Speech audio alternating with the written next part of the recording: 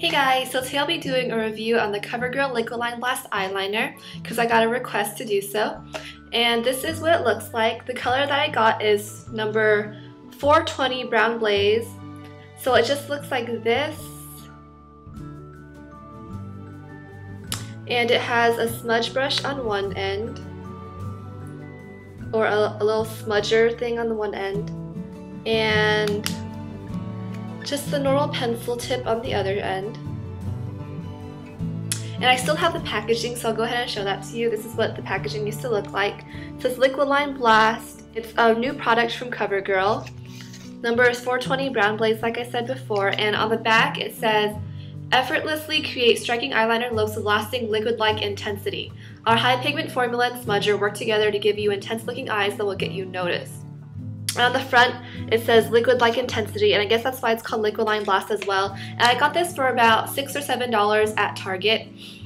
And I guess the verdict on this is that this is an okay pencil, but in no shape or form is it anything like a liquid eyeliner. It's definitely not as opaque and intense and rich as a liquid eyeliner. So if you would compare a liquid liner to a marker, you know, in terms of drawing, then this feels more like a deep crayon, like a crayon with a lot of pigment in it. So I'll just go ahead and swatch this for you guys. Okay, that is what it looks like. And yes, the color is pretty rich and dark, and it gives off a good amount of pigment, and it's very soft and creamy, so I would say that it's a good pencil eyeliner.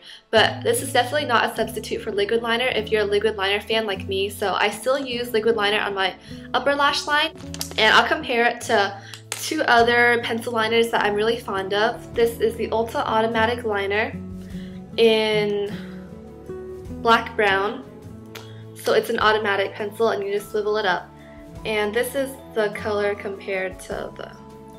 So on the top is the Ulta liner and the bottom is the CoverGirl Liquiline Blast. So they're very similar in pigment and in color. And this is my Urban Decay 24/7 Glide On Pencil in Zero, which is a black color. And I'll swatch that right on top as well. So the very top is the Urban Decay, the middle is the Ulta Automatic Liner, and the very bottom is the CoverGirl Liquiline Blast. So if you look at this, the richness and intensity are all very similar, and they're all pencil liners. So I like all three of these because they're very creamy and pigmented. However, it does smudge off. Like when I do a cat eye, the wings of the cat eye do smudge off throughout the day, or at the end of the day I feel like it's mostly faded already. Although on the actual lash line itself, it has pretty good staying power. It lasted the whole day for me. And it does fade a little bit, but you can still see the line. And all in all, it's very creamy and easy to apply. It reminds me a lot of the Urban Decay Glide On pencils.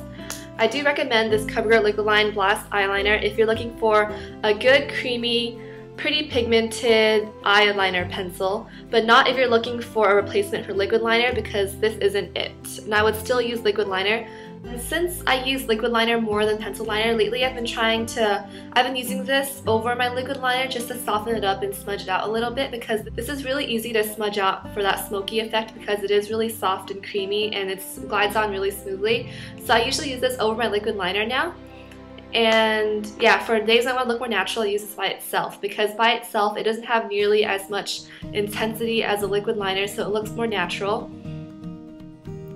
And I think I'll go check out the other colors in this line and see how they are, because these are pretty good quality liners. So definitely check it out if you're looking for a good pencil liner.